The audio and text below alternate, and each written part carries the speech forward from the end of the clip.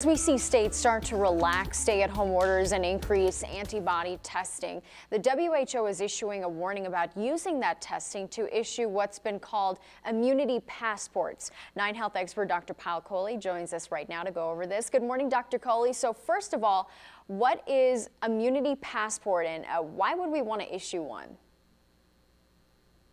So, Natasha, as the cases in the United States approach 1 million, experts like Dr. Fauci have actually said that this could be a real possibility. And essentially what it is documentation that you've had the infection, that you have antibody tests, and that you can presumably go back to work or relax social distancing. What's the risk with an immunity passport? So it makes a ton of assumptions. The first assumption is that the test is accurate, that you're actually getting the right result. The second assumption is that the antibody actually gives you immunity, which we know for a fact may not actually happen. Firstly, you may not have the right type of antibody.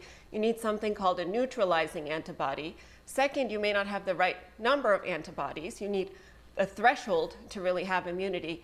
And the third, we don't know how long the immunity lasts. So you can imagine if you issue this passport, allow these people to go back to work and potentially relax social distancing, this could actually increase risk not just to them, but to those that they come into contact with.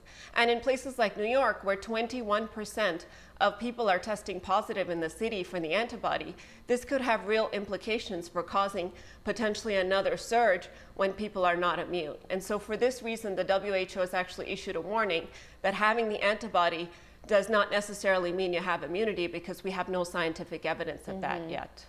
Yeah, so much is still premature. What do we know about immunity to COVID-19 so far? Yeah, so a very new virus with only 4 to 5 months of data, so we really have very limited knowledge. We do know a few things, however. There was a small study that told us that about 70% of people actually mount a robust or strong antibody response in response to the virus infection. 25% mount a weak response, and about 5 to 6% have no appreciable antibody response after they get the infection. We also know a little bit about the duration, not so much based on this current virus, but based on cousin viruses like other coronaviruses and the SARS and the MERS virus. So with other coronaviruses that cause the cold, we know that the antibodies can last about a year. With the SARS virus, we saw that it was about 2 years before they start to wane or go down. And with MERS, we thought it was about 3 years. So putting all that together, we do believe, just like Dr. Fauci says, that the antibodies do confer some degree of protection. But as you can imagine, issuing people immunity passports that allows them to kind of freely mingle, if we're not entirely convinced that they're fully protected, could really cause a huge surge. Yeah, can be dangerous. All right, Dr. Kohli, thank you so much for breaking that down.